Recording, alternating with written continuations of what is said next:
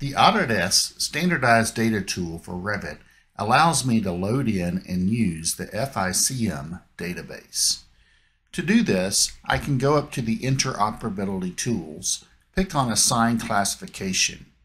Inside the dialog box on the left are a series of icons.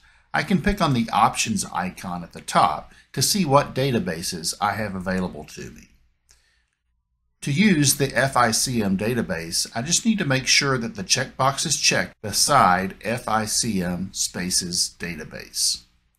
With that checked, I should be able to pick on the icon that represents the FICM space database.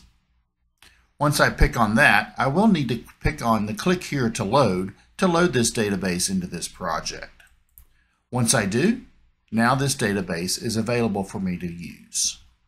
To use this, back in my project, I'm going to pick on one of my spaces. I'll pick on this lobby space, and with it selected, I will go back up to my Interoperability Tools, pick on Assign Classification, and ensure that I'm looking at the FICM space database. With it selected, I can now browse and find the appropriate space that I want to assign. Or I can use the search bar. In this case, I'll just type in lobby and select lobby from the list.